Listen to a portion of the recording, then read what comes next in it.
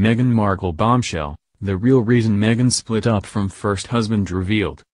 Meghan Markle and Prince Harry welcomed their first child, a son named Archie Harris in Mountbatten, Windsor, last week, and as the world is gripped by royal baby mania, a documentary has revealed the real reason the Duchess of Sussex split up with her first husband Trevor.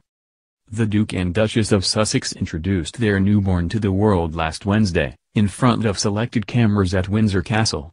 As Harry held little Archie in his arms, Meghan described having a baby as magic and added she has the two best guys in the world.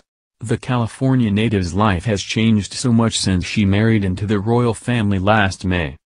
In only 2 years, Meghan transitioned from being a Hollywood celebrity to becoming a duchess and a mother. However, being married was not a first for the former actress. Meghan was married to film producer Trevor Engelson years before she became a member of the royal family. The two married on September 10, 2011, at the Jamaica Inn in Ocho Rios, Jamaica.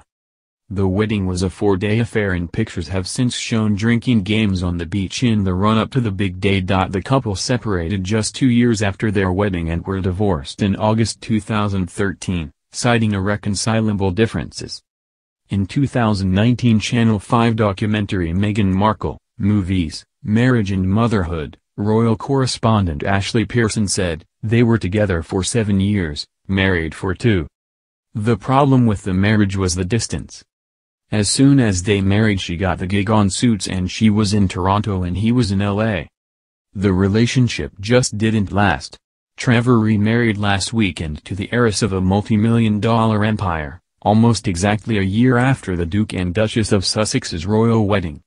The 42-year-old proposed to nutritionist Tracy Curlin less than 2 weeks after Meghan and Prince Harry married at St. George's Chapel, in the grounds of Windsor Castle, on May 19 last year. Tracy is the daughter of Stanford Curlin, who made millions writing the loans linked to the 2008 housing crash. Photos from the wedding this weekend show the couple kissing during their first dance at the hotel.